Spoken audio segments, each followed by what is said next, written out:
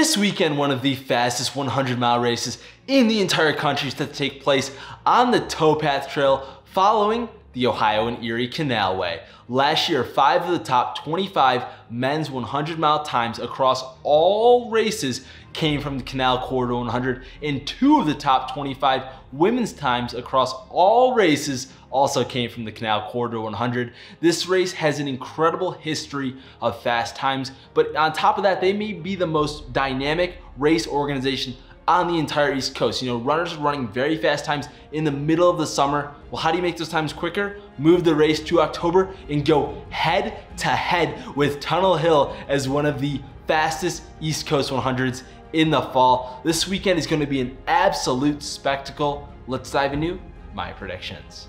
Let's start things off on the women's side.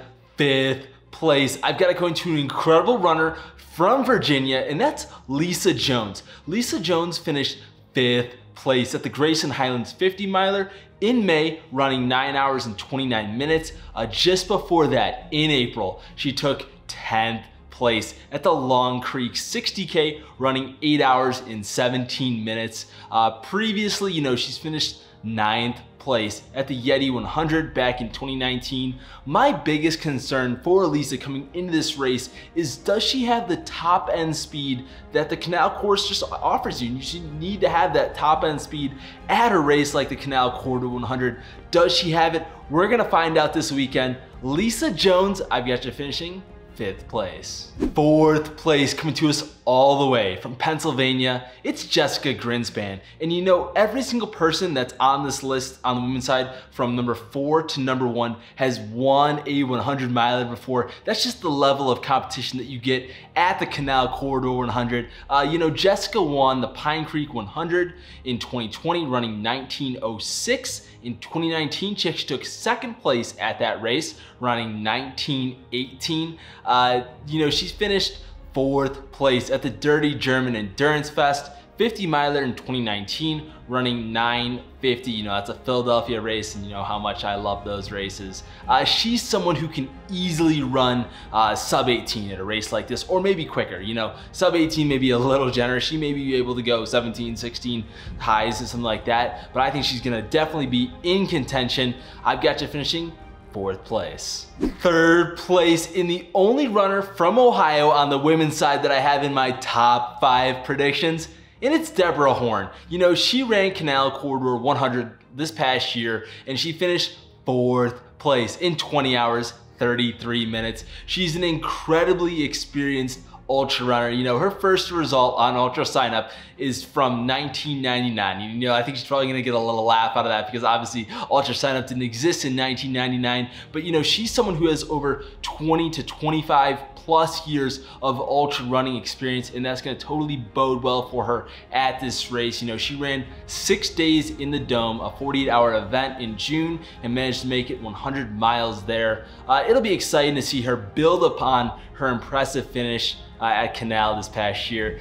Deborah Horn, I've got you finishing 3rd place. And finishing in the runner-up spot on the women's side, 2nd place. I've got to go into an incredible runner from Oregon. You know, I'm repping the brand, the Columbia River Gorge here for this runner.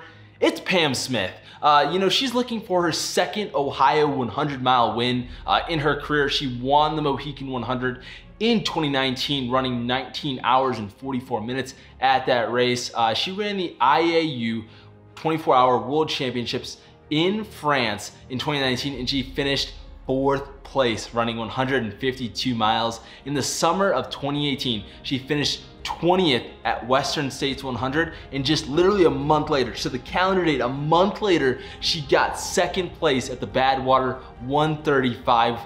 Just an incredible runner and one of the most experienced runners in our entire sport, and she should have absolutely no issues at this race. Pam Smith, I've got you finishing 2nd place. In taking home the win on the women's side, coming to us all the way from Alabama, it's Mika Morgan. You know, she finished third place at the Jackpot Ultra 100 miler race back in April, running 14:44. Just before that, she won the Delano Peak 50 miler, running 7 hours and 14 minutes at that race. In 2019, she ran 130 miles at dawn to dusk to dawn. 24-hour event.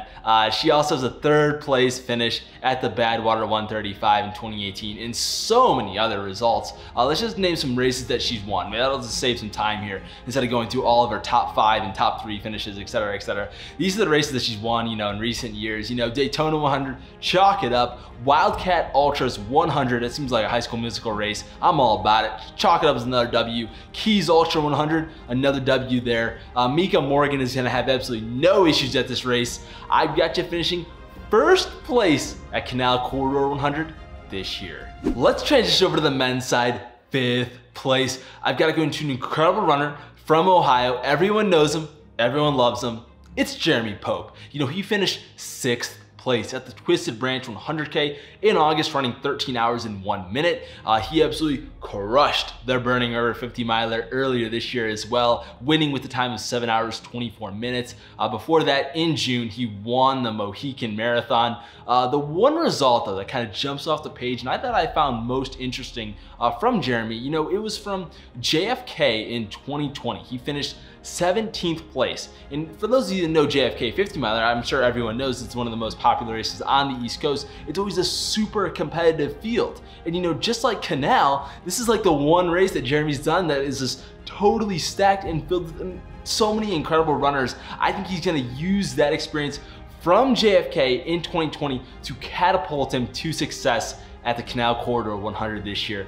Jeremy Pope, I've got you finishing 5th place. 4th place, I've got it going to Davin Osveg, and he took 2nd place at the Indiana Trail 100 back in 2019, running 16 hours and 53 minutes. In 2018, he took 3rd place at the Mohican 100, running 21 hours and 5 minutes.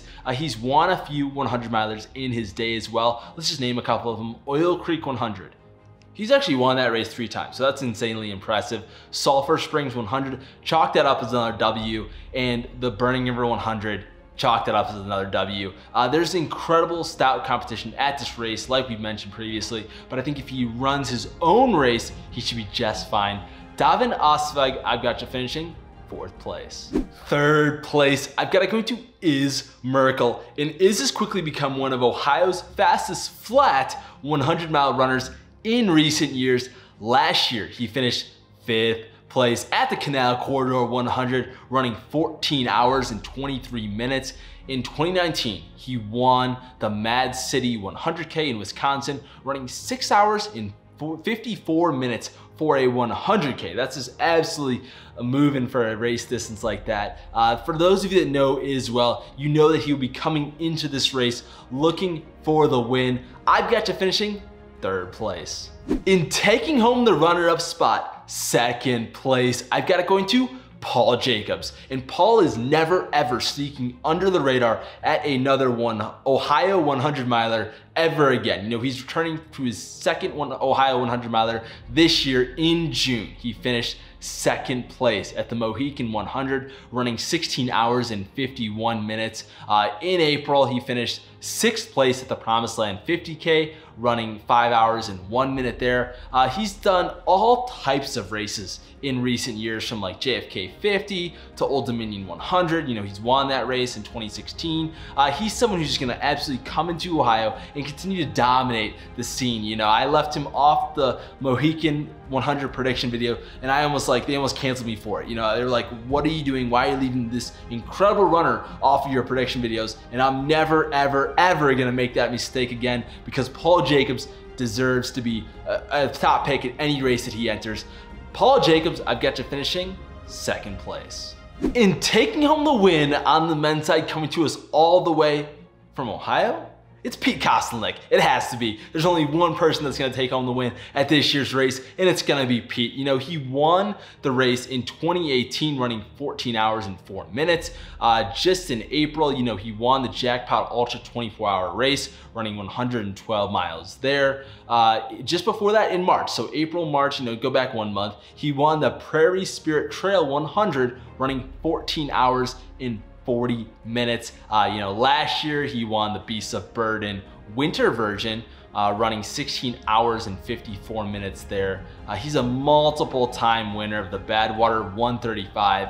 Everyone in the world knows what Pete Kostelnick is capable of, and it won't even be close. Pete, we've got you winning this one by a landslide. We're so excited to see you take home the top spot at this year's Canal Corridor 100. And before we get out of here, you know, I want to mention that I've had a bunch of people in recent years reach out to me and mention that, you know, Canal Corridor 100 might be Ohio's best 100-mile race. You know, the course isn't for everyone. I understand that. But, you know, if you want a race that's buttoned up organization-wise, you know, aid stations are phenomenal, you know, everything else that kind of goes with the race is just top-notch. I think the Canal Corridor 100 might have surpassed all the other 100-milers in Ohio in just such a short amount of time, and it's incredible to see. I'm excited personally to see it firsthand this weekend. For those of you that missed out on the Road to 100 with JD3, check out a couple of those most recent ones, but you know, JD3 will be out there running the Canal Corridor 100. I'm super excited to kind of see him out there absolutely crush that race. If you see John, you know, make sure to hoot and holler, and you know, he'll kind of love that as he's going on his way to finish his first 100-mile race at the Canal Corridor 100. That's all I got for this video. If I missed any snubs, you guys know the drill. Like, put them in the comment section below and let me know who I missed. You know, there's so many people in a race like this. I wanna know who you think are gonna finish in the top spots. If you don't subscribe to us on YouTube, subscribe to us. We really appreciate it. If you're gonna be out at the Canal Corridor 100, keep your eye out for me and I'll keep my eye out for you. We look forward to seeing everyone this weekend.